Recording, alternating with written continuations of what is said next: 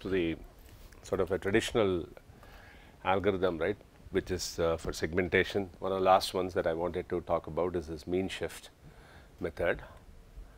And unlike the k-means and the GMM, right, where we had certain sort of these constraints, the sense that GMM, right, we said that it could probably model, say, right, elliptical clusters. K-means, of course, has this constraint that it has to be circular and so on. Whereas if you notice here, right, this is a very sort of elegant way of doing, and a reasonably robust method.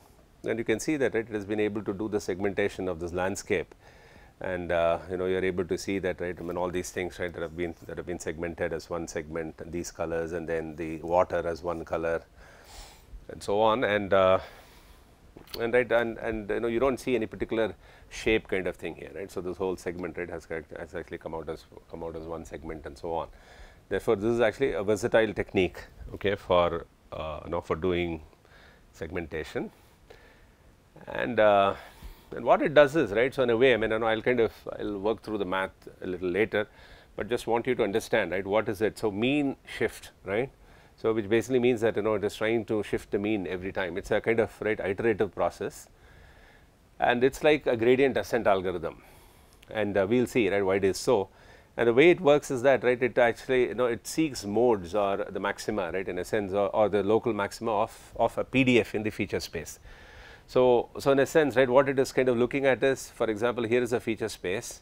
It is the LUV, which is a color space. So if you had this image on the left, and if you tried plotting the values of the LUV, right, where those points occur, so you can see that there is clearly a cluster here, there is clearly probably a cluster here, there is a cluster there, there is a cluster there. When you're going to visually look at it, right, you can see that there are these groups that are actually existing there, and the way this mean shift algorithm works is by actually modeling each one of these as actually a PDF whose mode is what you seek. Because right, it's like saying that right, you have a group and there is actually a concentration. So where there is a maximum sort of a concentration, that's your maxima, that's a PDF maxima, and around that local concentration you have a group. And similarly, you go here, there is a local concentration around which there is a group. Similarly, right, so on and so forth, right. So you can the way right, you can think about it is it does some kind of a search. So for example, right, you could start from any arbitrary point. Okay, and it's called the kind of a basin of attraction. So what that means is, right, if you start from here, and then here is a search window, and let's say that you started somewhere, and then there is a vector, right, that is actually pointing out which way you should go in order to achieve a higher concentration. Okay, that is the idea of this local maxima. So to say that, right, you are going to achieve a higher concentration, what this means is that you are initially in blue, and now it is indicating that, right, where you need to be heading to is this yellow dot. Right. So as time progresses with the next iteration, right, so the blue has shifted to where the yellow was. Now the yellow is shifted further, right, indicating that there is a concentration, the basin has a higher concentration in that region, and then it goes there, right. And then from there, if you see, also notice the step size keeps on shrinking, right, because as you keep approaching the mode, the step size will shrink, and then, right, eventually it will go and sit there, and then it will not move from there. So the way to kind of think about it is, if you have a cluster and if you pick up any point, right, and if you try to say traverse, so this could be your mean shift path, right, your means could be shifting from there to there to there to there, but then they will all come to the same mode. So all those points that belong to one cluster, right, will all kind of come together and come seeking the basin, sort of the maximum of the basin. So for example, here could be another sort of a cluster, right, which comes and seeks it through. And so in a way, right, so in a way what you can think about is a kind of PDF, right. You can think of a terrain, right. So which so where you can think of a PDF that is actually generating those samples, right. So if you think of a PDF here, then you can think of that PDF as being responsible for those samples there, and similarly you can think of a PDF here that is being responsible for those samples there, and so on, right. And that is the idea. Now how this mathematically pans out, right, is what we will see next. Okay. So how this pans out is as follows. So the way it works is like this. See, for example, right, if you had a PDF like that, right, suppose I gave you a distribution, and like I said, right, you could have this, and then you have one peak here, one peak there, and maybe another peak there, and so on. So if you wanted to model a PDF, and if you had actually a discrete values, right, where you know that, for example, when you take an image and then you plot, right, LUV values, right, I mean you have certain values that appear, right, and then you will typically, right, what will you do? I mean the simplest way to do it is, if it is a continuous PDF, let us talk about a continuous PDF, right, that is what we are interested in, then it will be like you know, summation, which had m number of points, right, within that sort of a group, then you will have like I equal to 1 to m, and then you will typically delta of, you know, x minus xi, where this is a Dirac delta. Okay, what this means is that if you were to write, I mean, you know, integrate, you see f of x, of course, you know, it will integrate to 1, and at the same time, if you wanted to seek what is the value, right, I mean, you know, so what kind of area f of x has at a kind of particular location, right, then you can think of it as the area under that kind of, say, delta. Now the question is, this is not good, right? This is not actually a good approximation. This is not a good way to arrive. This is still f hat of x, okay? Not really. This is still an approximation, right? So we are trying to arrive at an approximation. What you really need to see, for example, right? What this is almost saying is that, you know, if I had a neighboring point, right, and suppose I didn't have values for that, it almost seems to think that, right, they won't occur at all. Okay. Now the idea is that typically, right, a continuous sort of a PDF will have a notion of smoothness around it, right. I mean, if you are seeing a point that is occurring, very likely that whatever is next to it, right, will also occur with some finite probability. Very likely that, right, something else will also occur according to finite probability. Now that is what is actually what a Parson window does, right. A Parson window technique, what it does is it tries to model f of x by actually putting a bump on top of, right, each of these values, right, that you have. It puts a bump on top of them, and this bump should be such that it should be a smooth bump. So that I mean, right, think of it as a kind of, you know, a convolution operation, right. I mean you have values at some places and you want values in between, and what you can think of doing is right, putting a bump out there and everywhere, right, and then when all these come together, and then if you want to know what is the value at some point, it will be just the sort of, you know, a superposition of all those bumps, right, that actually contribute to that point. So think of the Parson window like that, and in that sense, right, so what we do is, you know, instead of modeling f of x, which is actually a continuous sort of a distribution, so density function in this case, so I is equal to 1 to m, and then we have a kernel k, and then x minus xi, and then we have a semicolon h. Now this is called a kernel, and right, this kernel typically needs to satisfy some simple things, in the sense that, right, k of x should be always greater than or equal to 0, and then integral kx dx, right, should be equal to 1, and so on, in order for this to remain a PDF. Some simple things it should satisfy, but again, right, people have found that there is a certain choice of kernels, some 4 or 5, right, that are actually most ideal in order to, you know, use them here. One of them, of course, is actually, you know, this one, a Gaussian, and there are a few others.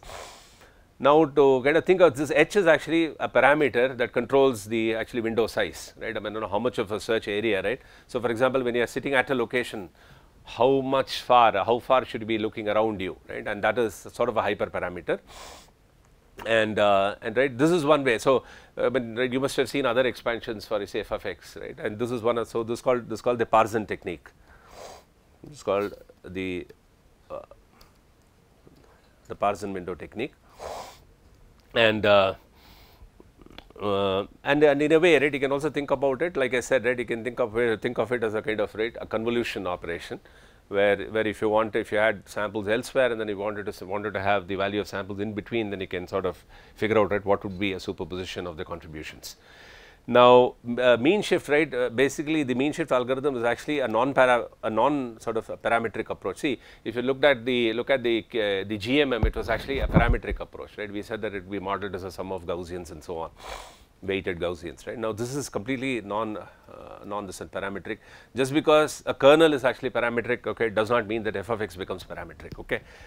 So you could have, for example, k as really a Gaussian kernel, and that by itself does not make it really a parametric approach. So f of x is a non-parametric approach, and I mean, good thing about this is, right, it is can do a generic clustering, unlike your GMM and all, right. I mean, you know, which kind of look for, right, elliptical sort of, you know, clusters and so on. So generic in the sense that any shape is fine, and it is kind of mode seeking. It's a mode seeking algorithm, right, and mode seeking, and mainly, right, looks at your feature space, right, as something made up of individual f of x, where a local mode, right, will tell you what is a kind of a cluster there. So it's mode seeking, and you can actually show that it's a kind of a gradient ascent algorithm, okay, we will see that, and then it's not really, you know, a generative model in that sense. Okay, this is not meant to be a generative, and the other thing is that, right, it can actually get to the mode without I mean, right, in a sense that, right, I mean, the idea is that you want to seek the mode, right, that's the most important thing. When I say that it's not really a generative model in the sense that we are not looking at generating samples, okay, unlike a GMM where probably you could have a very nice model which you can probably extend later in order to even use it as a kind of, you know, a generative model, whereas here, right, we are not looking at really doing a computation of say f of x. The idea is to go and hit the modes of f of x, and therefore, right, that's why we don't call it a generative model, we call it more in terms of a mode seeking approach, where we are happy, I mean, right, if you can kind of, you know, arrive at the mode. Okay, and go ahead. F of x is a PDF. So X is actually a continuous. So in the first case, that xi from 1 to m are your samples, are for example in the feature space, right? For example, xi could be a RGB color. So you have like, you know, one color. I mean, what I've shown here is all those colors. It could be in some space, right? It could be an RGB, it could be an LUV. So in that space, right, you plot all these points, and then one way to kind of look at the model this PDF is to simply say that f of x is simply a summation of all these impulses. But that's not correct, right? Because x being a continuous quantity, it's right. It's not true that, you know, if it is occurring somewhere here, then it won't occur elsewhere. So that's the reason. But this says that if x is not equal to that, that sample point, the Answer is 0, which is not correct, right? Because that is the reason why you go for this kind of a local smoothing. Okay, and smoothing in the sense that, right, the idea is that right, you want to be able to sort of this is called a Parson technique. The idea is that you choose a kernel such that, right, when you actually think of it as a bump, right, which you can put on top of every peak that you have these xi values, right. Think of a bump sitting on top of it, and this bump will sort of die off. Think of another bump that is maybe sitting somewhere else that has its own bump, and then all these bumps come together, right, and there is a superposition going on. And if I want f of x anywhere in between, I'll just integrate, I'll just do a superposition, right. It'll just kind of add all the contributions from coming from anywhere. It's like a convolution, because the bump actually does not change. The bump is the same. So it's actually a convolution. It's more than a superposition. It's actually a convolution, and wherever you want, right, you can just add up those contributions. So the way to kind of show it, right, is this. So in general, right, so what we kind of do is that, right, in order to kind of pick this k, right, so this kernel, there are various choices for the kernel. One particular choice, right, of this kernel, which kind of we will look at is something like k of x or k of u is equal to e raised to minus half u. Okay, this is one such choice of a kernel. You can also have a polynomial kernel and so on, but this is what. So for example, right, if you think of k of norm of x minus xi, I mean, if you take the vector case by h square, right, that in a sense will be like e to power minus half norm x minus xi square by h square, right. So this in a sense is really a Gaussian, right. So right, I mean, so okay, now this is u actually greater than or equal to 0. Okay, so what this means is that one choice of u, right, which you can have is really this, right, which would then, you know, yield a Gaussian. Now what you can do is you can actually write your f hat of x or f of x, right. I am writing f of x, which really is actually f hat. Okay, this is still an approximation of x, this is not exact.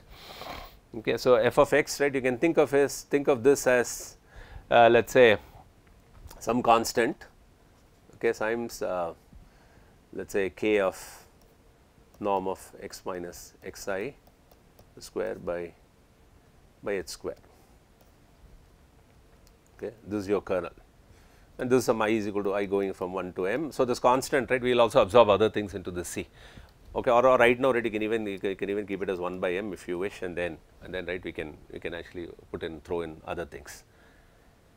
Okay, now when we say that, right, it is actually mode seeking, okay, that then it means that right, if I were to compute a gradient of say f of x, right, with respect to x, right. So I would like to see what happens there. Okay, right, that's the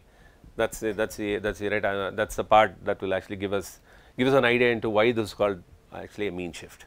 Right. So what you can then do is you can write this as 1 by m summation I equal to 1 to m, and then you can write this as k dash norm x minus xi square by h square into let us say x minus xi. This is a vector, okay, all these are vectors. This is also a vector, right. Now, yeah, I mean if you take a specific case, right, you can solve this, but right, you do not even need that. Then what you can do is, suppose we indicate k dash of a, g of x is equal to, just to simplify things, k dash of x, right. Suppose we just replace this by something that's more easy to, that's just some function, right, g of x. Then 1 by m is summation, so this becomes 1 by m. Then you have g of norm of x minus xi square by h square into x minus xi, right. And this you can now split. Okay, so this you can write as 1 by m.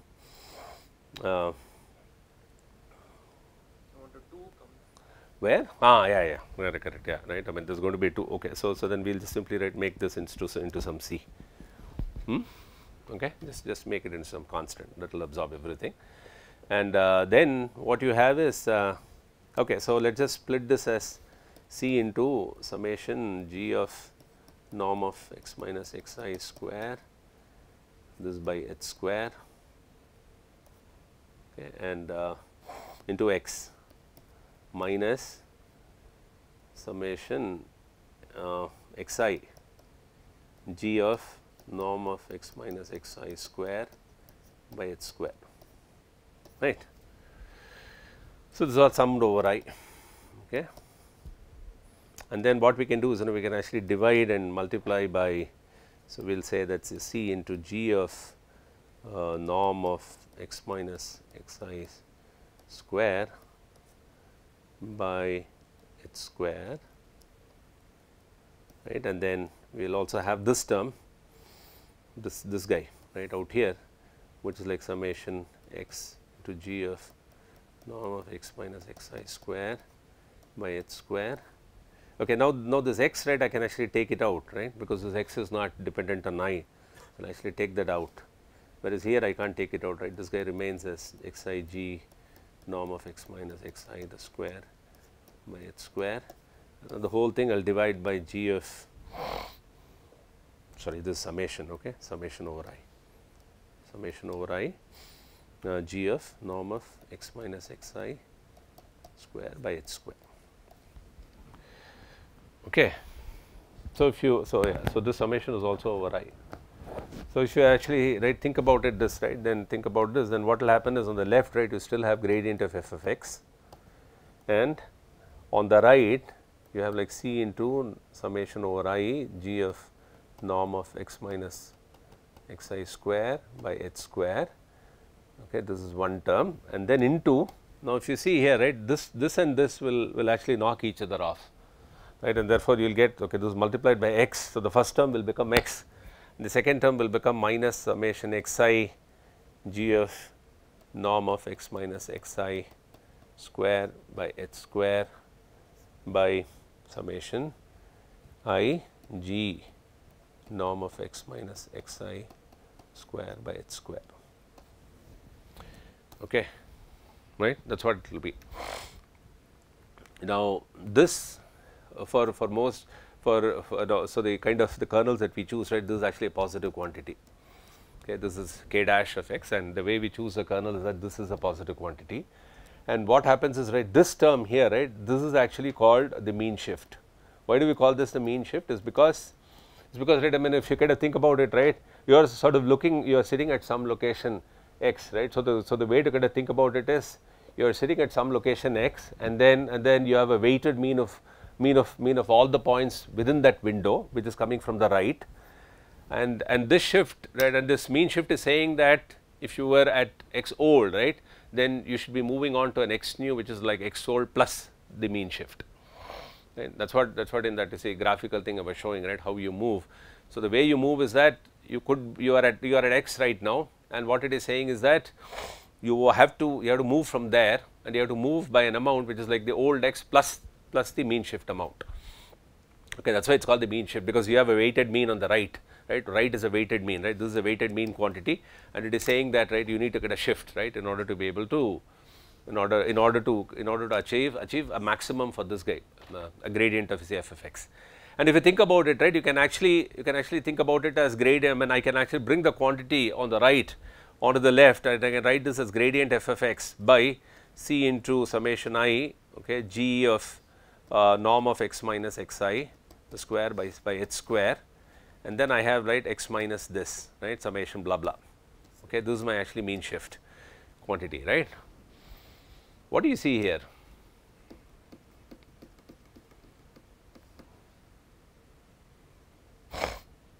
See, when you write, okay, see, one way is that, right, I mean, there is actually a convergence proof, right, which I am not showing here. There is a convergence proof, right, which shows that as you keep doing this iteratively, right. So, for example, so the way this works is that you have like x new, which will be like x old plus a mean shift. Okay. Now, if you think about this mean shift quantity, now do you see something here? This is the mean shift. What do you see here? See, I am writing x new as x old plus the mean shift, right. That's how you'll move. I mean, I am trying to show that this is an ascent algorithm. This is actually a gradient ascent with something special going on. I am hoping that somebody will tell that. What's going on? Sir, what is x new? Oh, no, it's like you started somewhere and you want to go somewhere, right. I mean, you want to go such that you reach the maximum of this f of x. You are seeking the mode of f of x, right. So, think of a group of points, right, that you've got, right, different groups of points, right, and when you have a group, that basically means that, you know, there is a density of points there, right, which means that you are trying to seek the mode, because around the mode is where all these things are grouped, right. That is the way you see it. So, which means that all these points belong to that group. So, you are starting from somewhere, right. Let me take a point from this group, and I take a window and I am moving, right. So, this window is this mean, right, this xig, this is over m number of samples, right. So, that m number of samples is being computed over a window, and I started from some x old, and now it is saying that move such that x new becomes x old plus the mean shift. The mean shift is the old x, so x is like x old minus is the weighted mean. Think of this x as x old in this quantity. Okay. Now what I am saying is, so and then you move forward. Okay. Now what will happen is, initially your step size. Okay, that's what I didn't want to use that word, but let me use it now. But something more than that. Yeah, you are right. Think of that as a step size, but something more is happening. It's actually it's an adaptive step size. It's an adaptive step size. It automatically decreases. The quantity on the right will keep on falling. There is actually a convergence proof that shows that the mean shift will actually go to 0 eventually, right. As you keep on iterating, the mean shift will eventually become 0. That actually means that the point at where you wanted to come to the mode, you have reached there and you just stay there. After that, you don't get any forward movement. So, the way to think about it is, if you think about this mean shift here, right, that's like, you can think of this 1 by c, this whole thing as your alpha, the step size for the gradient. It replaces here with x old plus some alpha times a gradient of, you see, f of x. That is how you would do, right. Okay. So, you move by actually the mean shift amount, but then moving by the mean shift amount is not something right, you are just doing like that. It is actually a gradient ascent. Okay, it is actually a gradient ascent which takes you from anywhere that you are, any point that you take from that cluster. If you move, it will actually take you to the local mode there. And this f hat of x that you are modeling is that local cluster, right. You are not trying to model. That is why I said that this is not a generative model. This is like locally modeling each cluster. You will have a mode for one cluster, you have another f for another cluster, another f for another cluster. It is not like you are modeling an entire set of data samples, right, like you did in GMM. GMM, it was like, you had a complete sort of a distribution, right, f of x, like, summation of all the Gaussians. That is not the way it is done here. This is like local mode seeking. You think of this as one bump, think of that as another bump, think of another, and then, right, each one you have to seek a mode. And I mean, the way to think about it is, you have a distribution sitting there from where those samples are coming, right. One distribution there from where these samples are coming, another sort of a distribution there from where those samples are coming, another sort of a distribution from where those samples are coming, and you try to seek the mode of each one of these. Because once you have the mode, okay, then you know that all these points belong to the, and the nice thing is, wherever you start, right, if these points belong to the cluster, they will all come there. It is like a basin of attraction. They will all come head to that mode. And then from another cluster, they will all come and head to that mode. That was that. I mean, so Well, some people show simulations and all. I don't have an actual simulation, but that slide, right, kind of sort of showed you, right, what it means. M is the total number. M is the number of samples within a window. Number of samples within the window of choice. Now, that is the only hyperparameter here. How much you should see around you? How many samples should you have? Because I mean, you cannot take a window that's too big, right? Then it won't make sense, because then you will encompass multiple clusters. So that's still a hyperparameter. Okay, so that you have to choose carefully. But as long as you do that, right, everything else sort of moves very nicely, and there is no sort of a restriction that your cluster should be this shape, that shape. It can be anything. Okay, so what I would, so this alpha is actually an adaptive step size. It's an adaptive step size, and there is a theoretical convergence proof. Theoretical convergence proof that MS, that the mean shift will go to 0. So H is also hyperparameter. Yeah, no, H is a hyperparameter. So the window function is a function. Window is a function of H. So H sort of tells you. So H is like, you know, telling the influence, right? I mean, how much will you? So this norm x minus xy square. If you don't have H, right, then it will sort of, it will treat every xi in a certain way. If you now increase H, right, then if increasing H will mean what? Then it will mean that if something is what does it mean? So if something is close, right, then it will have to be really close. Otherwise, if H is small, right, then it will become e power minus, right? Yes, no, it's just the ulta, right? It's the opposite. Yeah. So whatever. So that way you can control, right? I mean, how you want to treat an xi that is near to x, how much weight you want to give, that will be dictated by H, right? So it means that if you have your H large, right, then it will mean that even something farther off will be not equally, but then yeah, I mean, that will also be taken into consideration. Whereas, or else, you know, it will just knock it off very fast, right? It will be like a very local window versus a spread out window. So a window is directly a function of H, and depending upon the choice of the kernel, you know, how the window size will take shape. So theoretical convergence prove that M will go to 0 as the rate iterations progress. Iterations progress, and this is a gradient ascent. This is a variant of actually a gradient ascent algorithm. I call it a variant because the step size is adaptive. Variant of gradient, not gradient descent, gradient ascent.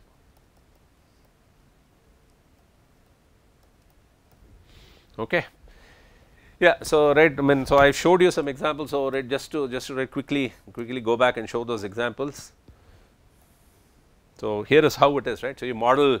So you have an image like this, then you plot the feature space, and you can think of all those modes, right, which you are actually seeking locally in order to be able to, you know, get your cluster, and right, this is how it will come. So you take a point, right, and then if you follow the mean path, right, the mean shift path, it will eventually end up in the mode here anywhere you come from. The only thing is, right, you will have to do it for every point. I mean, that is what makes it computationally, but there are kind of ways to not do it in a brute force manner. But yeah, really, if you think about it, every point you are sort of trying to see where it goes. And then right after that, right, if you take this image, right, I mean, you can see that any shape is okay. You can cluster very well these mountains, right. I mean, you can see that, you know, these shapes you are not modeling them as elliptical or anything, right. Any shape is okay. So that is the strength of mean shift, which is why I thought, right, which is why I didn't want to miss it, right. Miss sort of explaining what it is, and especially, right, the kind of gradient ascent part, right. It's nice, right, to kind of know how it works. All right, so I think with that, right, we are actually done with all the kind of classical, not all, right, the most most relevant ones. I don't know what I did. The most relevant ones, and hey, deep networks, right, for both optical flow, okay, which we have already done, as well as the segmentation problem. Right. So I'm just going to kind of right, orally tell, okay, what those points are, okay, to the extent possible, okay, unless something really needs to be written, okay.